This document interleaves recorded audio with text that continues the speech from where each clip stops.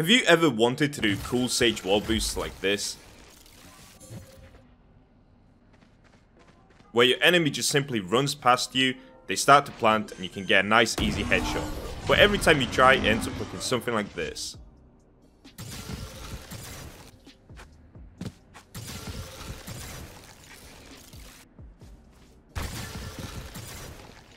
Today, I'm going to teach you the 5 key walls that you will have to learn as a Sage main in order to become an expert Sage and a confident Sage in the battlefield. Now, I have already made a tutorial on this, but it was 7 months ago, so I wanted to give you guys an updated tutorial and just talk through it a bit more so that you understand how to do each wall perfectly. And on top of that, I will be adding in one wall which I didn't cover last time. So the 5 key walls that I'm going to be running through is first of all the Sage long wall, where you jump off of an object and place a long wall, very easy to do. The jumping wall boost, where you jump up, place your wall on top of an object and get raised with it. The one-way wall, which is a combination of either the long wall or the jumping wall, so you use either one of them to create one-ways. The poking Sage wall, which I did cover in my last tutorial as well, where you can place a wall through an object and stand on the other side. So for example, you can peek here and stand over here. And then one that I didn't cover last time is the collision wall that I'm going to call, where you place your wall halfway inside of another object to create a long wall just like this. Okay, let's start off with the most commonly used Sage wall. I'm sure you've seen this in many videos by now, or you've even tried it for yourself. So the first one that we will run through is the Sage long wall, where you jump off of an object and you place the wall so it creates one extra block. And now you have a crazy advantage and a crazy angle just by standing on one extra block. So in my last tutorial, I actually showed you guys how to do it, but in this one, I think the better way to go around it is to tell you how not to do it, because a lot of people make key mistakes, and I see it time and time again. So I'm just going to tell you what not to do in order to avoid making those mistakes. So the first mistake I see everybody do is they jump way too far back, and then they place the wall, and they're like, oh no, where is my extra block? It didn't get placed. Well, that's because you're just going way too far back. And the second mistake is that people wait either too long to place the wall, or they end up placing the wall way too early out of panic, and it just creates that one block as well. So as you can see, in all of these attempts, there is not an extra block. Every single attempt was a fail. In order to make the long walls consistently, you will want to avoid making these mistakes. So for the first one, you don't want to jump too far backwards. What you want to do is aim for around 2 to 3 meters away, so somewhere around here, and then you want to place the wall. So you only want to go about this far away and then place your wall.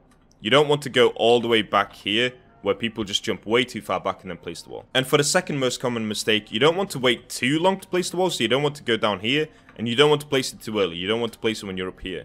You want to aim to place the wall when your feet are parallel with the ledge that you're jumping off of.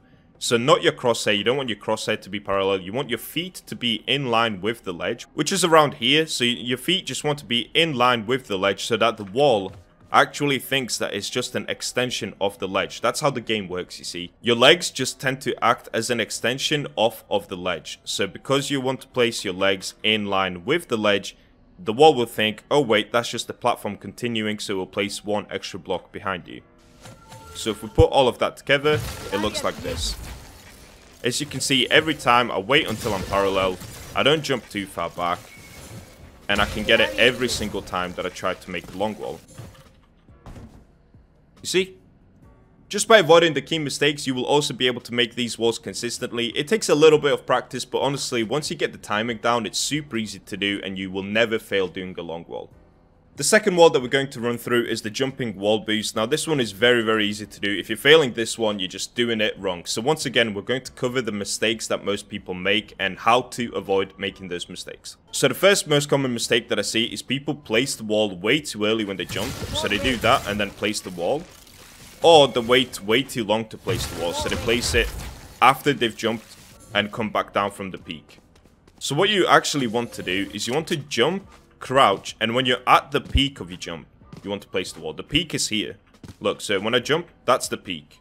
You want to wait until you get to here, and then you want to place the wall. So you jump, place, and once you get the timing down, it's very easy to do. If you're failing these, you're just doing it wrong, that's all. You have to do it the right way and stay patient with it. So you want to jump, place. You just mainly have to avoid the mistake of jumping and placing the wall way too early. That's the most common one that I see people doing. They just try jump and place immediately because they're panicking to try to get the wall down.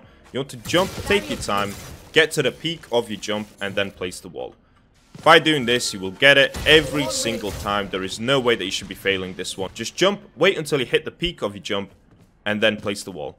Alright, moving on to the third wall, we're going to be covering the one-way walls, or as my chat calls them, the flowways, just because I use them so often and I first popularized the use of them back in October. The first thing you'll have to know about one-way walls is how they work. So when you create a long wall and you place it on top of an object, you can see that there's a little gap underneath the wall.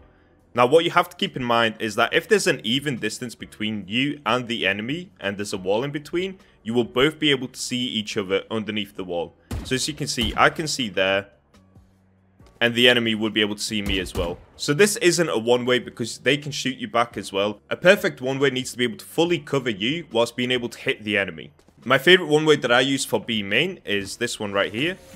So you can jump backwards, place a long wall, and as you can see now, when they push out of B main, they can't see anything underneath that boat.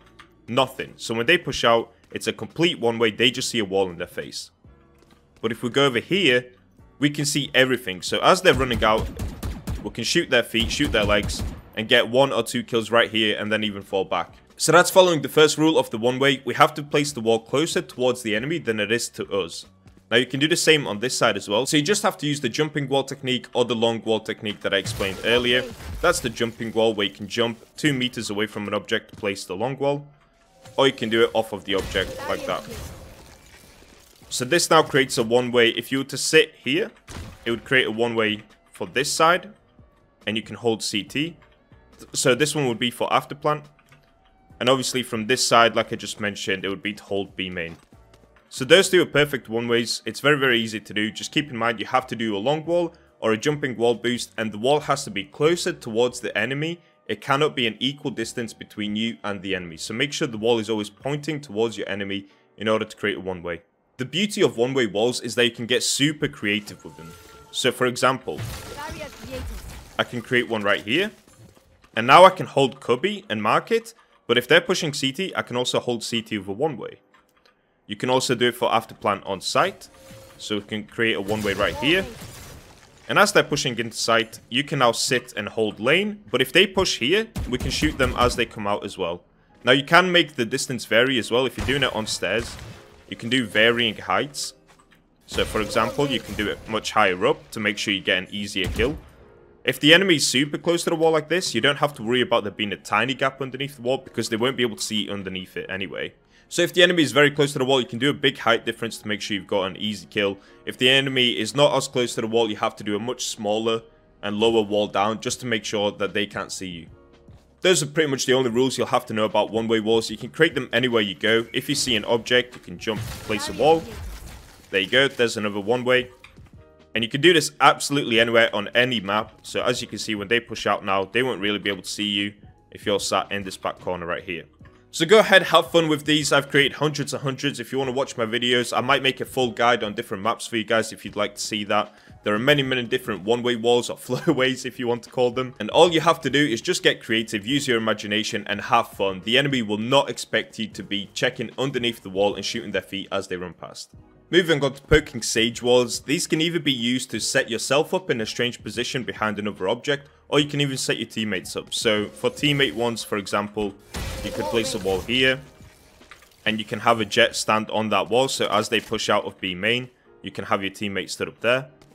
Or you could do a fast peek like this, place the wall there, your teammate has to jump up and they can get raised up with the wall. So that's a quick example of some teammate boosting ones, but let's cover the actual ones that you will be using within game. So let's go back to Ascent A Rafters. Like I showed at the beginning, this is a super useful wall. There are many different walls that you can do in Rafters, but if you want to get sneaky and more creative, you can stand right here, place a wall and go around the corner.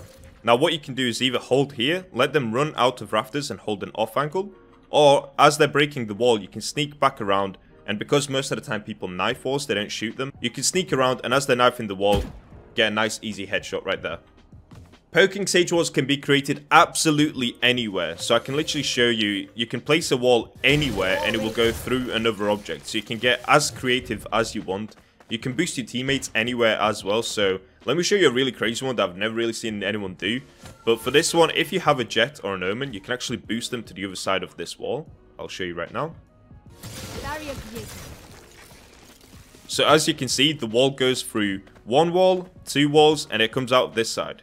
And now if you have a Jet or an Omen, they can stand on this bit right here. And if you're holding this as an afterplant, you're hidden from rafters, and you can hold door right here. And the enemy team won't really see you. So they'll push out, they'll check left, they'll check right.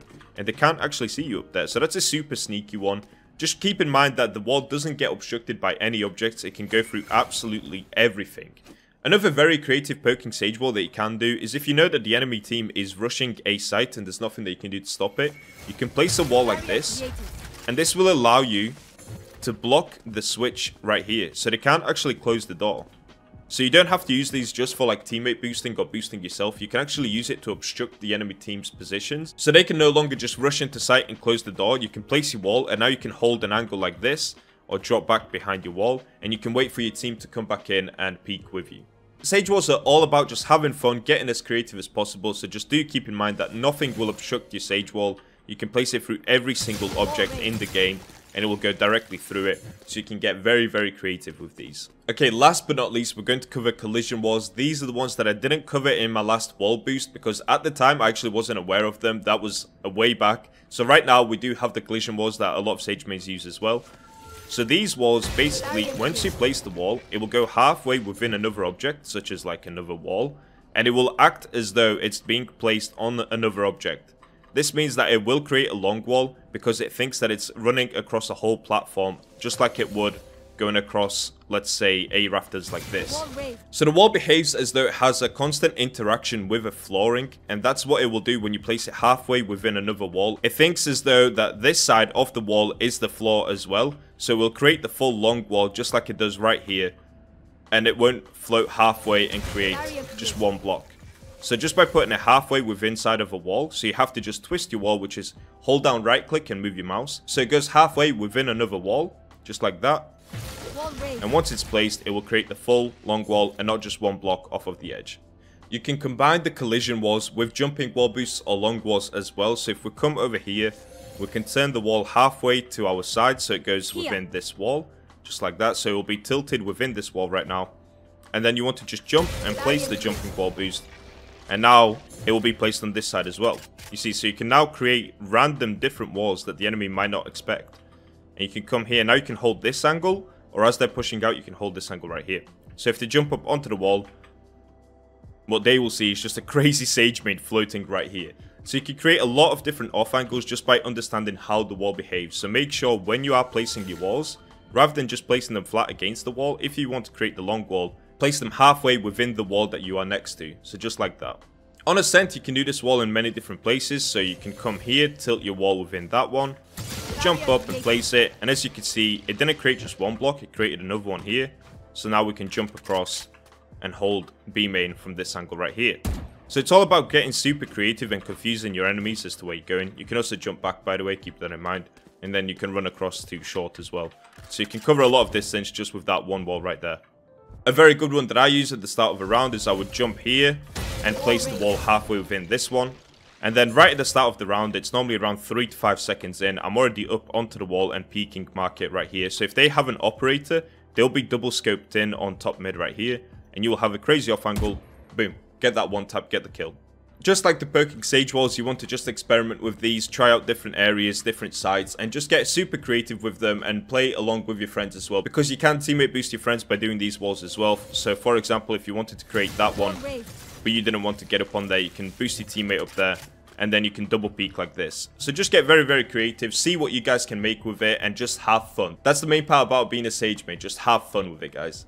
Those are the 5 key features that you will have to know as a sage main. Keep those walls in mind. Go and practice them in a custom game. Have fun with them. You can also break walls faster. Just one quick tip. You can break walls faster by going ghost mode inside of them and then letting go of ghost mode. Or you can use a judge as well. A judge is a very good gun to break the walls if you are messing them up quite a lot. If you enjoyed this video, make sure to leave a like and subscribe to my channel. I will be doing more guides for you guys if you like it. I can create different guides for different maps with variations of attacking walls and defending walls. Just let me know what you'd like to see down in the comments below. And I'll see you guys with more Sage content in the next video.